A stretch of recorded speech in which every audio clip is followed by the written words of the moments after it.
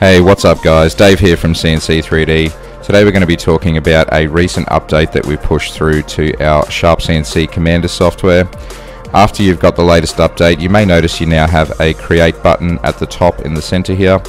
If you click on this button, you'll notice it'll take you through to a set of project creation tools that we have put together. This is the beginning of a section just to try to make it easy for people who are first starting out to quickly get productive with their CNC machines. At the moment we've only added in a laser and plasma section, so we'll have a quick look at the two options that we have in here. The first is a laser image engraver, and the purpose of this tool is to basically allow you to import an image either in JPEG, PNG or bitmap format, and you can actually engrave this image directly onto, say for example, a piece of wood using your laser engraver. So we've got some basic features here. You can choose to adjust the output of the actual file. So you've got your width, your height, and of course your resolution in millimeters. You can choose to flip, rotate, basically standard sort of image creation options, and of course invert the color of the image as well if you wanted to do something quite different. Then you've got your standard laser power output between a minimum and a maximum value. The lighter the color, that will go down lower, so towards the minimum value. We've got a mode between grayscale and dithered output. Although this is in development at the moment, we are looking at modifying this down the track, but the grayscale seems to work extremely well. You can then adjust the color of your image as well, so the brightness, the contrast, and of course the gamma as well, just to make the output suit your exact needs. Now you also do have the feed rate. This is the feed rate that it will travel at as it's actually doing the engraving, as it pans through line by line. And with the lines you have a direction option in here between diagonal engraving and horizontal engraving. You can experiment with this and see which one is going to suit you better. Now we do have a units option in here, which is either metric or imperial output. So if your machine is an imperial machine, you can choose this output and save the G-code to suit.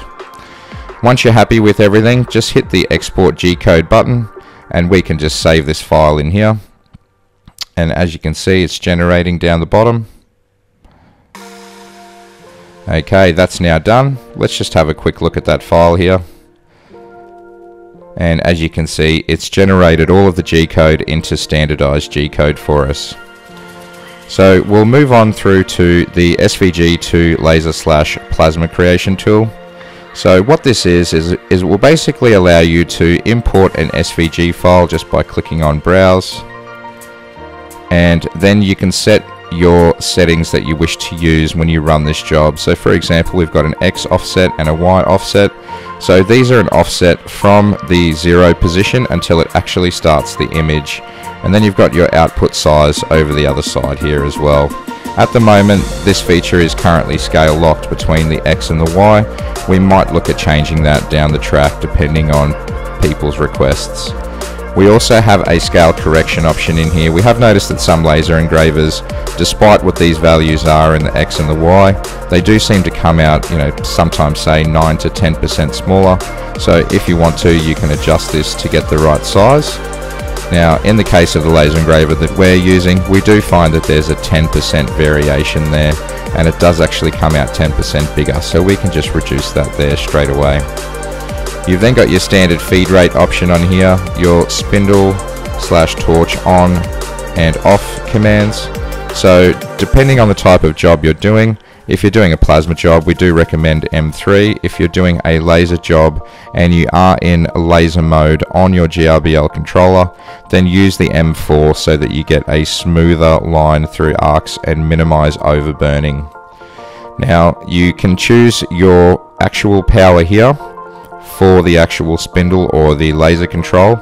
Typically for plasma, you should keep this the maximum for your machine, just to make sure that the torch does ignite and then extinguish exactly as expected. Under here we've got some specific plasma creation options. So for example, the pierce time. The pierce time is how long the controller will dwell after lighting the arc to ensure that the arc penetrates all the way through the material before dragging the torch through the rest of that particular shape. So we'll leave that at around 2 seconds for this test. And then you've got an after arc and delay. So this is basically a pause that will occur after the arc is extinguished. So some people might want to let it sit there for a couple of seconds after it finishes cutting a shape, and then it will move on to the next shape and then continue to cut. We've also done the same thing before the torch goes off as well. You can choose on here, so while the arc is still lit, you can get it to finish the current movement and then sit there with the torch lit for X number of seconds that you can input here.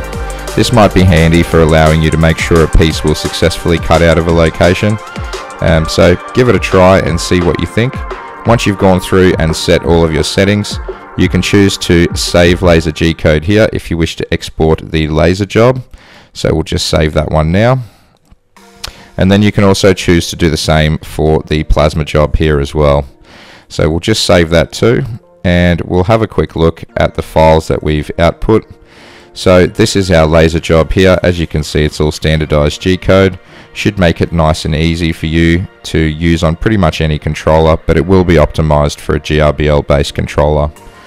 Now the only real difference between these two in this plasma job is we've added our delays in here, which is for our torch. So the G code is exactly the same, just with the exception of a few of these. So that's basically it for now, guys. We are looking at adding some more tools in the future.